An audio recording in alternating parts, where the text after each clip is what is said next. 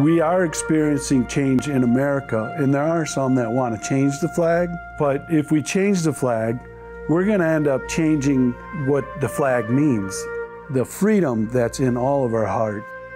People who push fear don't understand is in the heart of every man is the desire to be free. We need faith in America, that's for sure. All the way back to our founding, they still believed in a God. They still prayed to a creator. George Washington has many known prayers, and it was his faith when his troops were at their lowest point. George Washington pleaded with them, please stay, we can finish this. We'll finish it with faith. Thank God he did. Where would we be? You know, what other country affords us the freedoms and the comforts of America? Nobody else has that. Not like we have it. We need to hold on to America.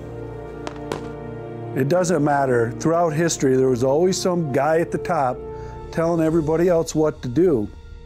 But they figured out how to make the masses fearful. And if the masses lose their fear, gain their confidence in their individual rights endowed by a creator to live a free life, it's hard to stop that. And I think evil should be on notice. America's waking up. Together, we're going to take our country back.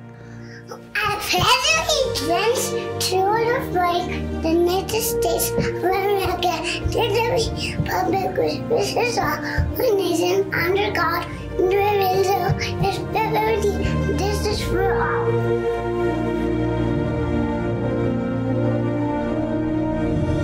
Well, if we lose our country, it's because the children of today don't know that they actually have freedoms, and they have the Bill of Rights. They have a U.S. Constitution. You know, Ronald Reagan said it best, we're only one generation away from losing our freedom. And I'm worried that the younger generation doesn't know the pot of gold they have just being an American. If we do not show them, then we're doing a disservice to our children and our grandchildren. America is actually a melting pot where everybody comes together and adds a flavor into that melting pot. And if we can come together and bring our own flavor, but maintain a certain respect and boundaries for other people, act out of love for one another.